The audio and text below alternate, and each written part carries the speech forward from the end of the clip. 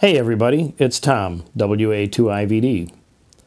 I've received a number of questions about scanning with the ICOM radios over the years, and I thought it would be a good time to put something together for that.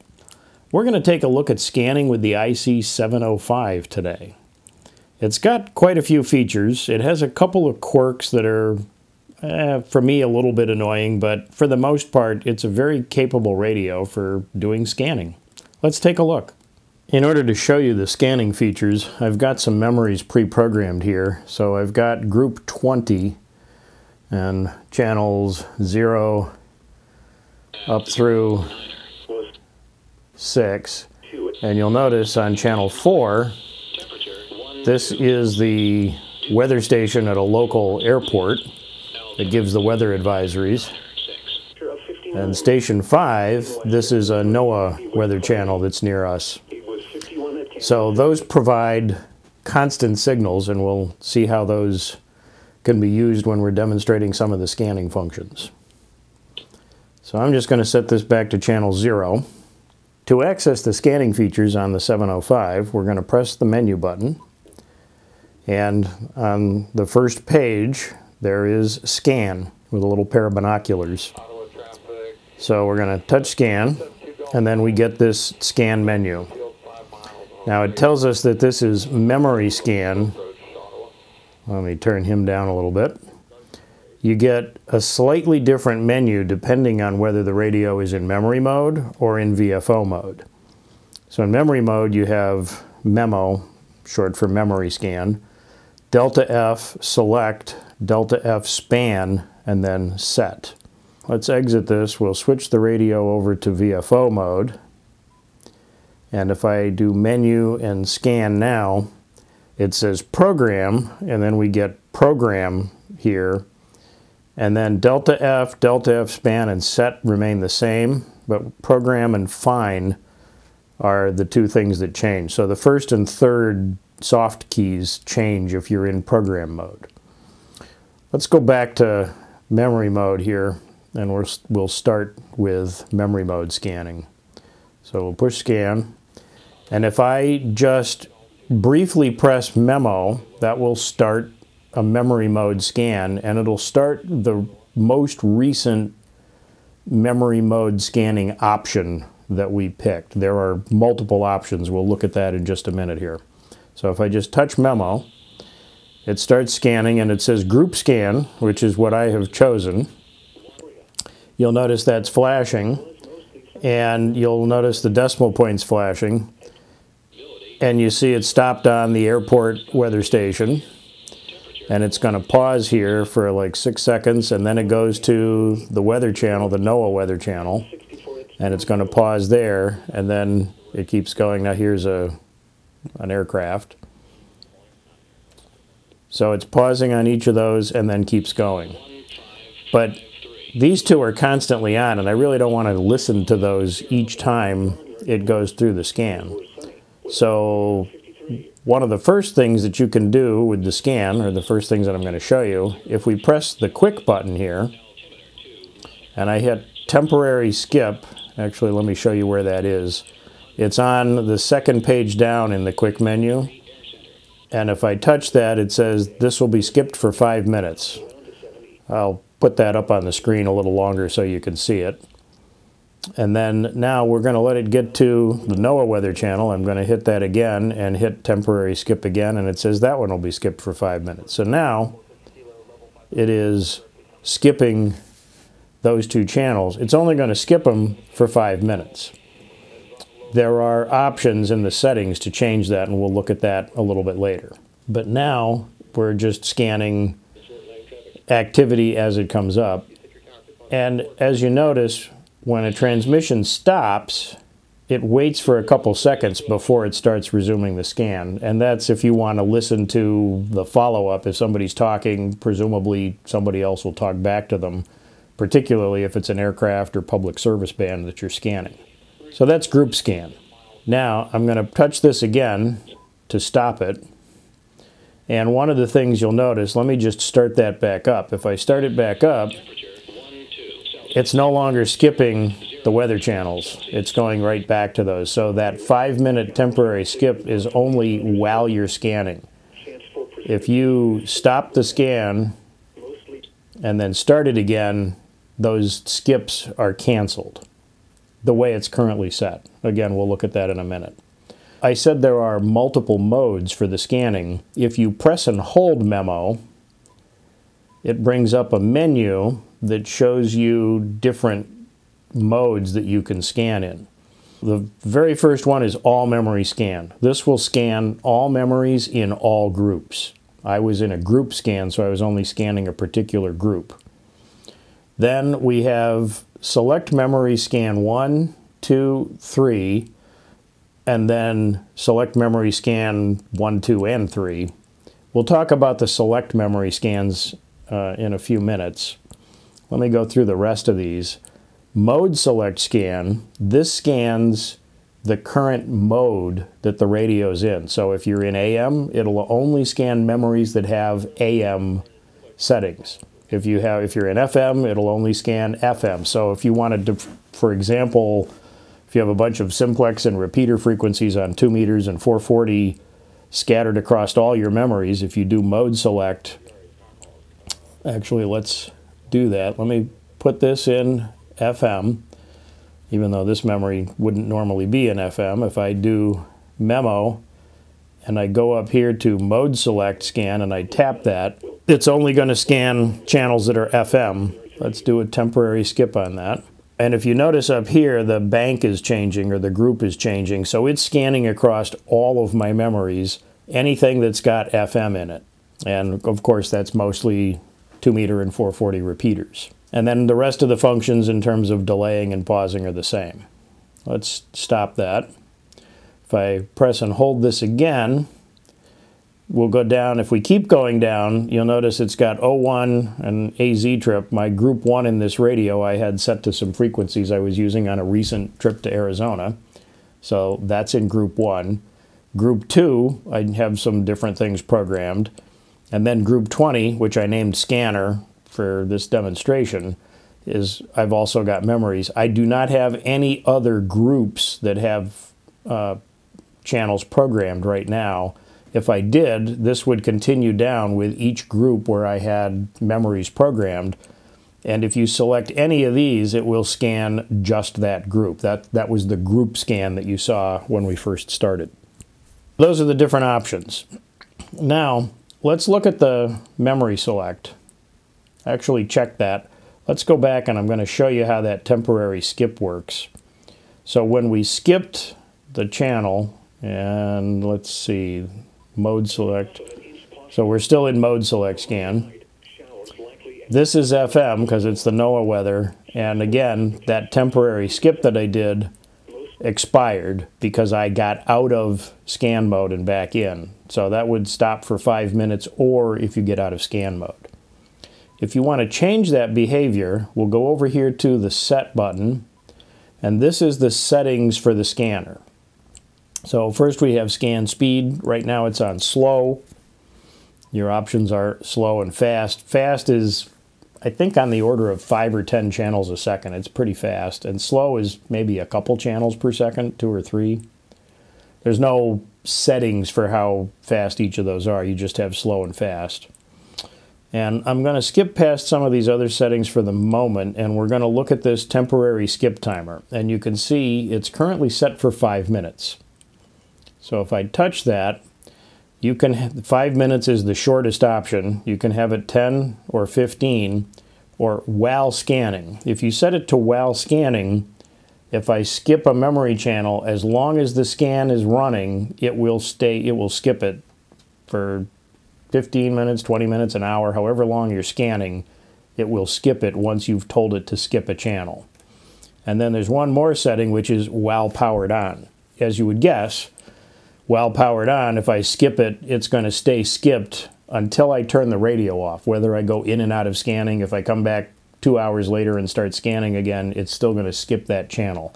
There is no option to skip a channel permanently. That's a little inconvenient if you have channels programmed with something that you really don't ever want to be on a scan. There's not any way to really designate that. There is a little bit of a workaround that kind of gets past that I'll show you in a moment.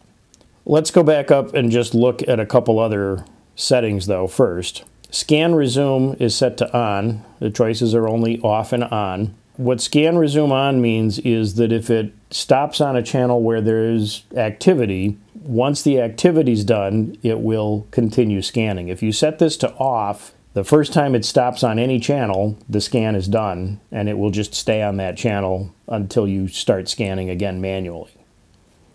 If this is set to on, these next two timers come into effect. The first channel is the first setting here is the pause timer. That's currently set to 6 seconds. You can set it as short as 2 seconds or all the way out to 20 seconds or hold. What this setting does is this determines how long the radio will stay on an active channel. So if there's activity like those weather stations, it will stay on there for this number of seconds, and if the activity doesn't go away, it'll resume scanning even though there's still a signal there. And then if you set this to hold, then it will stay on the channel as long as the activity is there until the activity goes away. But once the activity goes away or this timer times out, then it'll resume scanning. The next one is this resume timer, and that's set to 2 seconds. 2 seconds is the default, by the way. You can set it to 0 or all the way out to hold. Not really sure why they have hold in here, because hold is kind of the same as turning resume off. What this timer is for is when the activity on a channel goes away, you can have it stay paused on that channel for some amount of time, 2 seconds in this case, to wait to see if somebody else comes back to the person. So if the carrier goes away, like an aircraft's calling a tower, it will wait for 2 seconds to see if maybe the tower responds before it resumes scanning. And then if a signal shows up before this 2 seconds is up, then it'll stay there until the pause timer times out. So I'm going to set the pause timer back to 10. So that's what those two timers do. We've already covered the temporary skip timer. Main dial operation, whoops, I pushed the wrong one here. You have off and up down. Off, the main dial does not have any effect on the scanning at all. So if you're scanning, the main dial is ignored. If you set it to up down, which is the default, then what it will do is it just changes the direction of the scan. So if I set this to scan, it's scanning up in memory channels. This makes more sense in program scan. Let's skip him again so that we can see what's going on.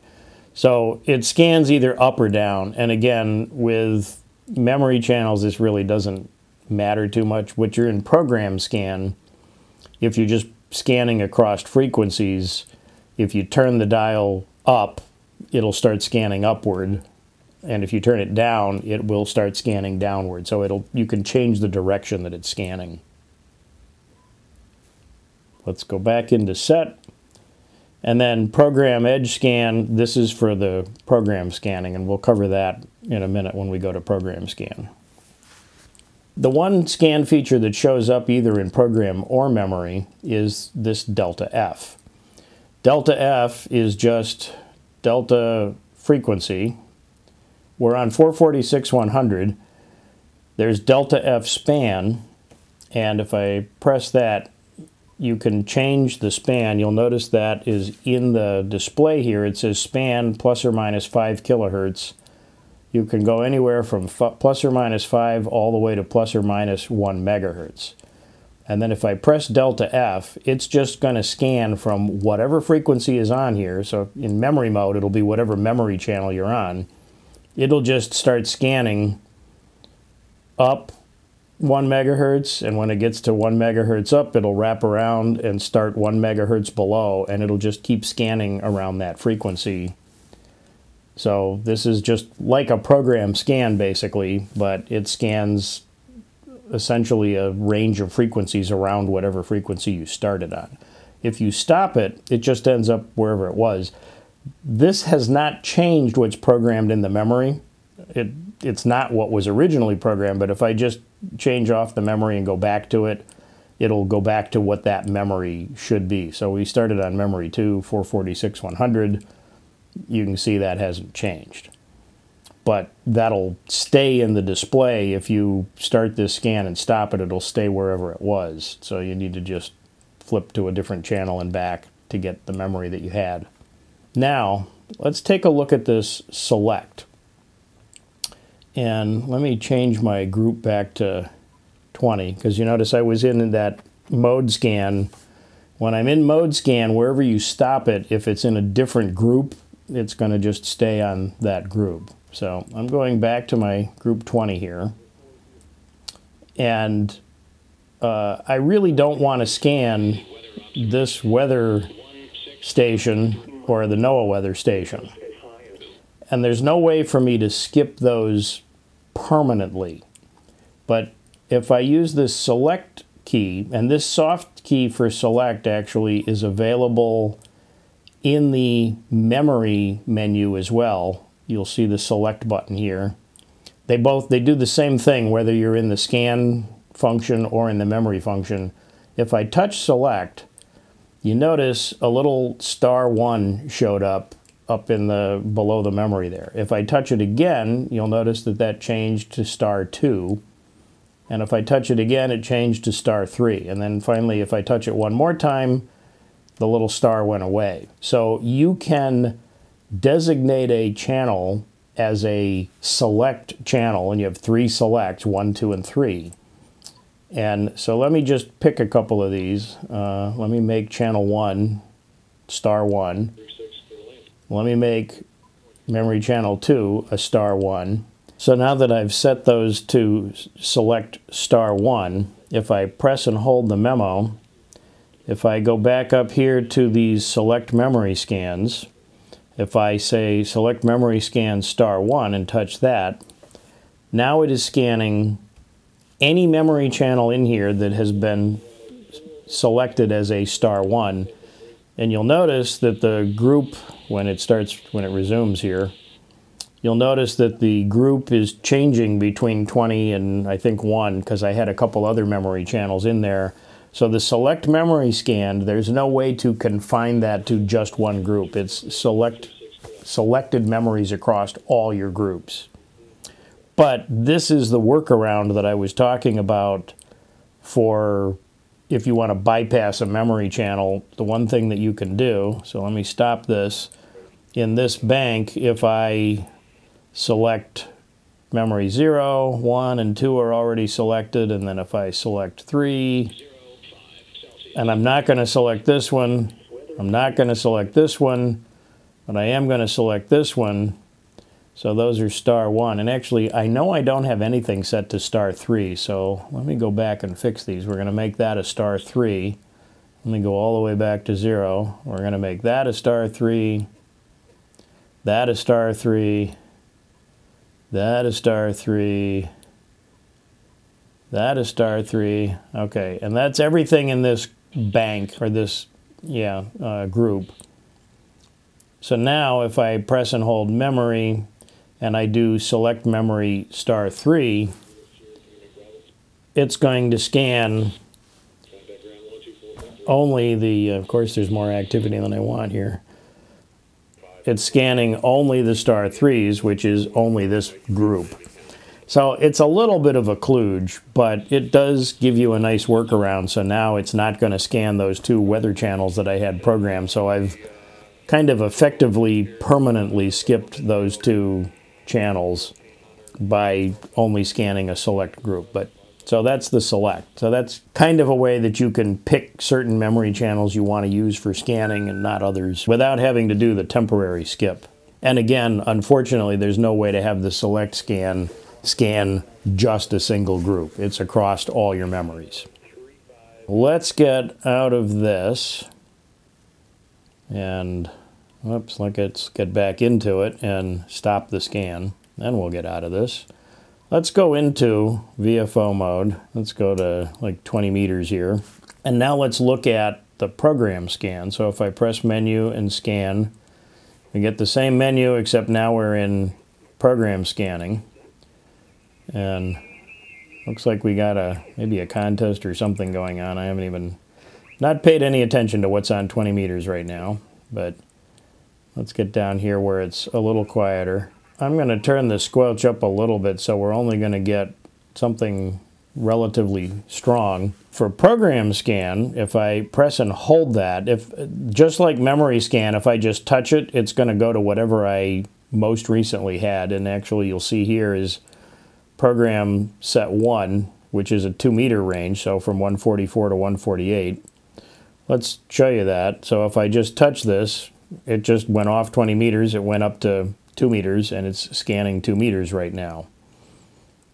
And it'll scan until it finds something. If I stop that, you'll notice there's a little recall button here, and that shows the frequency I was on when I started that program scan. If I press and hold this, it'll take me back to there, but it doesn't change the mode back. And I'll show you about changing modes with the program scan. You can set the program scans up to change modes or not. Honestly, program scanning for sideband I don't really find terribly useful, and I'll kind of show you why here. So let's go into the settings and show you how to set those up. And program scan edge was the last option that we didn't look at.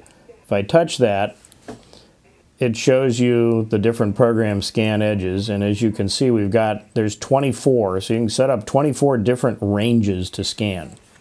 And you can give them names, and you can specify modes and or filters for the scan. So let's look at the 20 meter one here. So you can give it a name. I called this one 20 meters, and it's scanning basically the general sideband portion of 20 meters.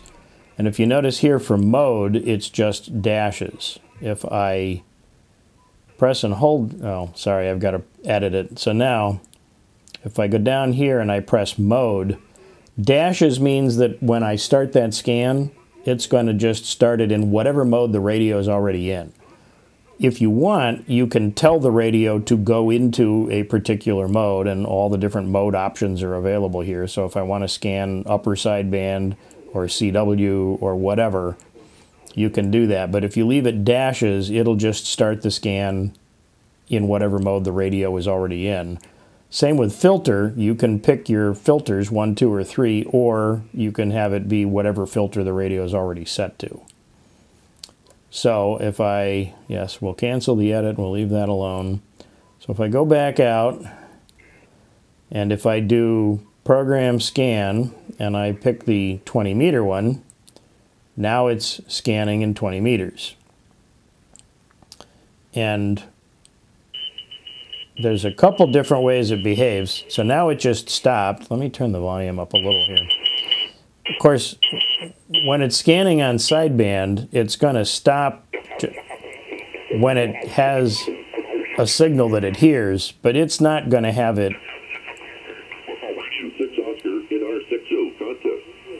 So there.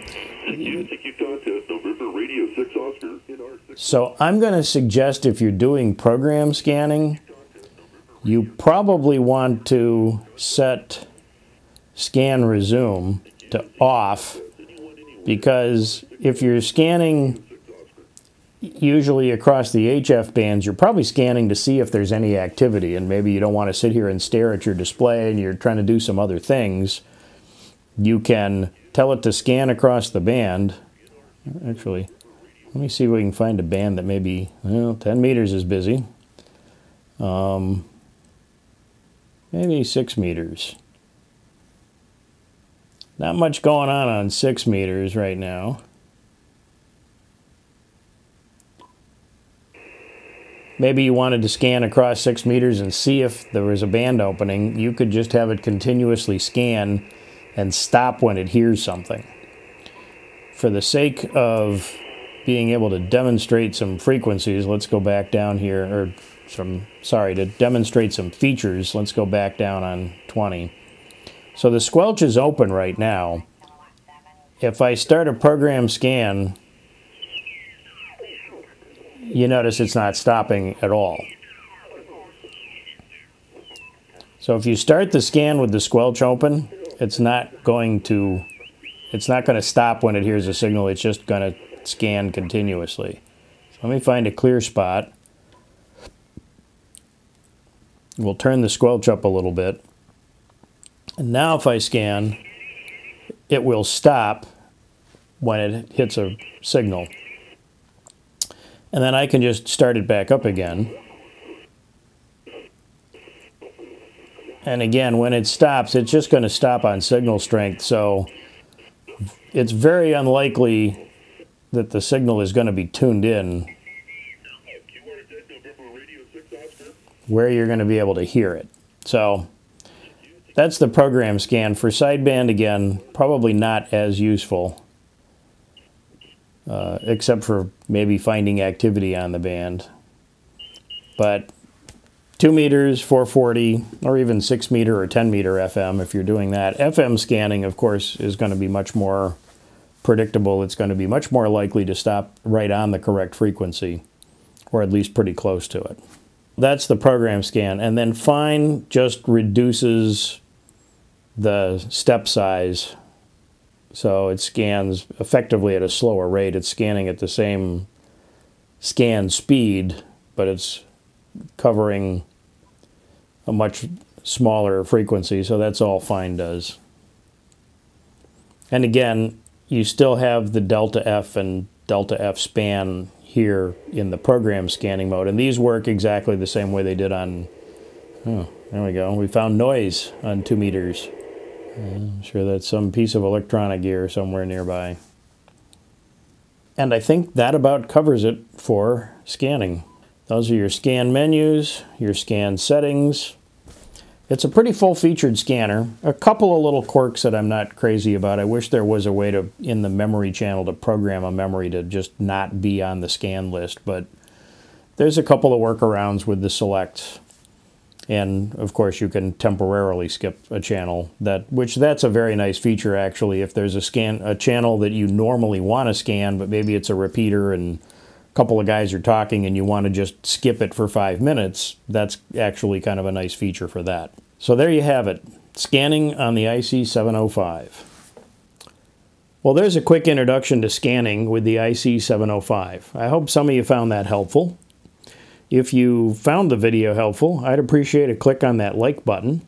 If you find the channel helpful, please consider subscribing, and also click on that bell icon so you'll get notified when new videos come out.